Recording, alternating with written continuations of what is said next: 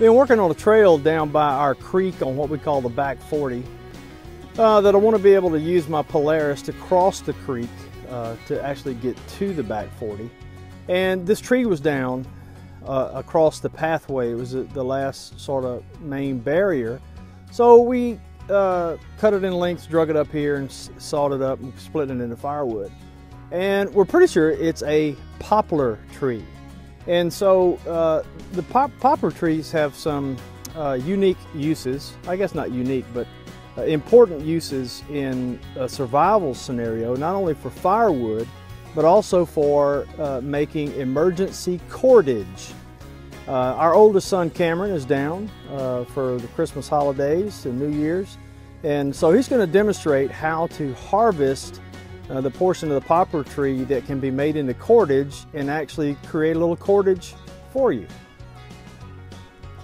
Yeah, one of the most reliable sources of cordage material in the southern woods is fallen hardwood trees, where the inner bark has already gone through a process called retting, which is basically just rotting and breaking down just a little bit. So we have these logs cut into pieces already, so the bark just falls right off. What you want is the inner bark. So you can see it's stratified into layers with the inner bark coming off from the outer bark easily because it has rotted just a little bit.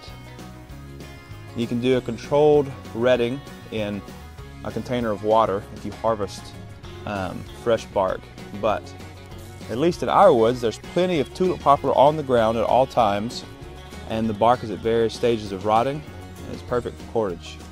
So I'll just get a few more strands off of here. That's a good one.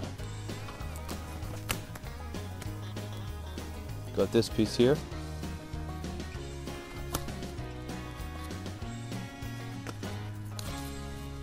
All right. I'm going to break this down just a little more.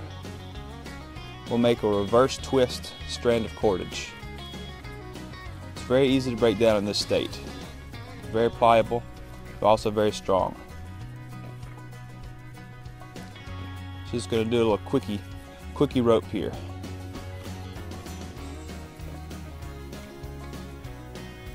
Now, roughly the same amount in both hands. This will do just fine. For this demonstration, I'm just going to tie it off at a knot at the top.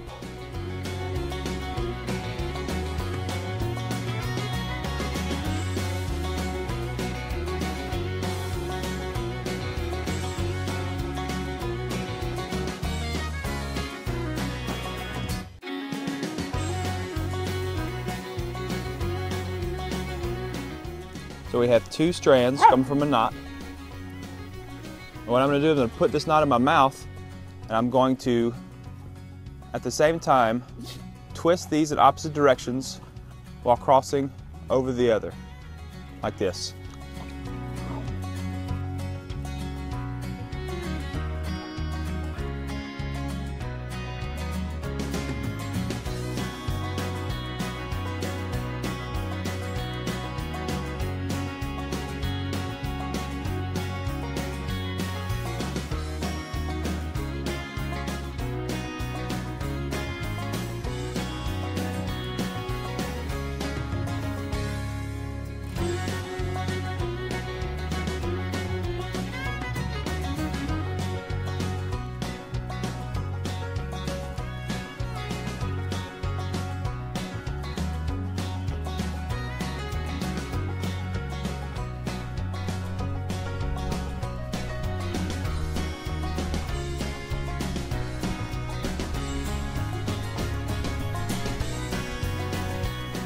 And you end up with reverse twist cordage. You can make it as thick as short as you want, and if it was a little drier, it'd be a lot more strong. Well, actually what we used today is a little past prime.